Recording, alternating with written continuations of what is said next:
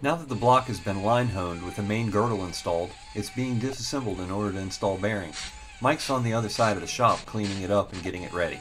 We're going to do a little trick to the crank to improve the oil flow of the main bearing journals and the rods. It's called a chamfer.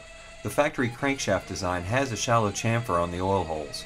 The chamfer is a radius cut between the journal and the bore of the oil hole that aids with the oil supply's transition to the face of the bearing. On a DSM, it's not directional. It's concentric and an even shape all the way around. We're enlarging the length and the size of that chamfer so oil is applied over a larger surface area when it passes over the bearing. Some people insist on cutting these directional with a longer trailing edge, and that's fine. You just have to think about your oil supply wherever you're doing this. Oil flow is directional. The directional chamfer theory is that a trailing chamfer pulls the oil out across the bearing surface as the oil hole passes over it. There's little benefit in it pulling in front of the hole. This will indeed help oil delivery to the rod bearings, but there's no benefit to doing a directional chamfer on the crank's mains with the 4G63 block. I'll explain. The oil being supplied to the rods comes from the crankshaft's main journal oil holes. It's why they have a bearing with an oil groove against the block. The crankshaft itself is an oil gallery. Every 180 degrees, an oil hole on the crankshaft passes across the bearing, taking turns to maintain a consistent oil feed to the rods. Putting a trailing directional chamfer on the mains would actually pull the oil away from the oil supply holes and slow the oil flow. Grinding only a leading edge could cause it to scavenge oil from the flat halves of the main bearing surfaces. Putting a slightly larger but even chamfer on the mains centers that pressure drop directly over the oil hole and also increases the duration time of the oil supply over the grooved half of the main bearings. As for my setup, I'm not really worried about making them directional, and I don't care to micromanage this part of the build. Simply enlarging them is an improvement in my case.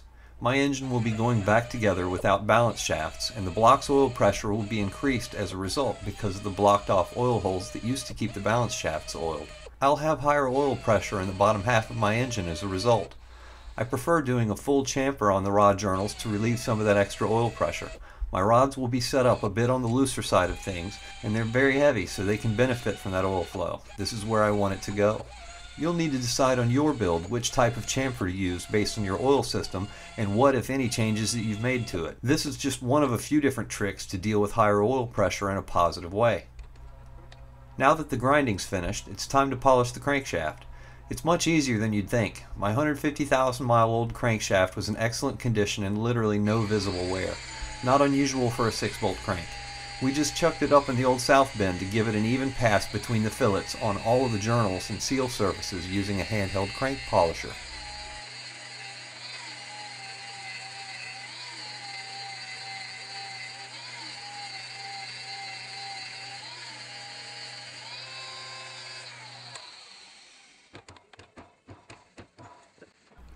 With the surface prepared, we measure the crank's main journals to get a baseline that we can compare the main bearings to.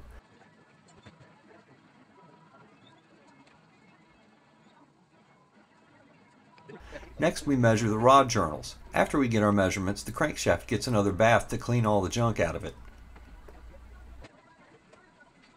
Mike's finishing up the bearing installation. Once the mains are torqued down, we take measurements of each main bearing journal and compare it to the corresponding journals from the crankshaft. If you subtract the crank diameter from the bearing diameter, you end up with your oil clearances.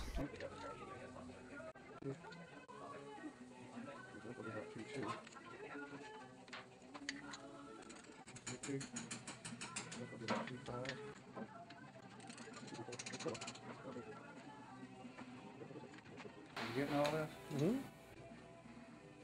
31. That's going to be your tightest one right there, looks like. Running about 2-1. That's going to be about the tightest one you got. Right in. There you are. Look at that. You wrote it for me in blueprint. That's right. Appreciate that. Not a problem. Nice. Oh, you can have that. 2000s, man. Yeah. 2.5 max. I can't be happier with that. Yeah. I prefer them to be a little bit over the 2000 side, and that's Oh, yeah, right where every yeah. last one of them are. Yeah, I'm usually preferable like 2.2, 2.5. Right, Yeah, a little looser. Yeah. I mean, you know, like some of these guys really do like hardcore racing. They'll go up, 4 or 5.